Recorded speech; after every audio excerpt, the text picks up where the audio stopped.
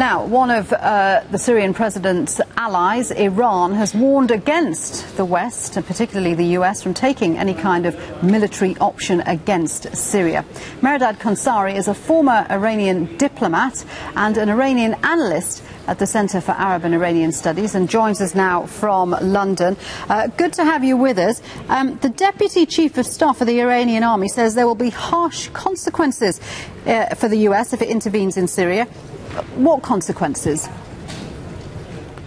Well, actually, it's very difficult to specify what he is insinuating, because what assets Iran has are mainly in terms of having supported the Syrian government, has been in terms of re-equipping them, providing training, and occasionally calling on their allies Hezbollah to intervene on their behalf. But what they are insinuating in terms of action to be taken if there is some sort of an aerial attack on Syria is unclear. I think it's just trying to vent their feelings and to make it clear that they are not supportive of any such action. Indeed, and of course the likelihood is it wouldn't just be the US launching an action on its own, it would be alongside other allies, including Turkey, which says it would join any coalition against Syria. So clearly Tehran can't take on all those parties. Well, no, I think that, as I said, they're just trying to make their position in support of the Assad regime quite clear, something which the new administration in Iran has already done. And this comes for them. This is a very difficult time for them, because any adverse effect on the status of the Assad regime has tremendous impact for the Iranian government, both inside Iran, and also it is their hope to use the Syrian card as some sort of a diplomatic card when they start negotiating with the West over their own impending outstanding situation. So they don't want to see the present situation upset for various reasons.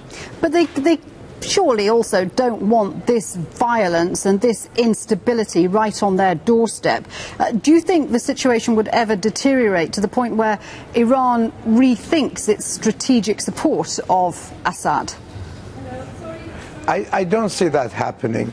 They have invested too much in the Assad regime for them to want to consider seeing a post-Assad Syria, because, as I said, the impact of that on Iranian domestic policy would be tremendous.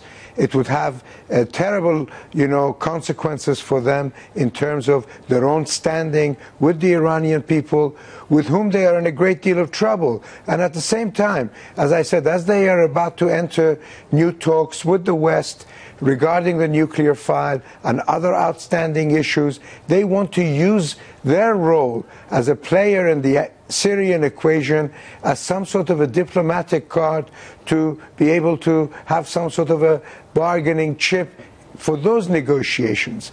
I have to also point out that the comments made by the Deputy Chief of Staff in Iran comes against the grain of diplomatic overtures which the new administration of Mr. Rouhani is trying to make. At a time they're trying to sort of sound soft and sort of willing to engage, this kind of comment, serves against that grain of thought, and of course is a reminder that there are a lot of hardline Iranians within the political system who have a different way of looking at things than the newly elected president who's just taken over. Interesting stuff. Thank you very much indeed for joining us. Good to have you on the programme. Mehrdad Khonsari speaking to us from London there. Thank you.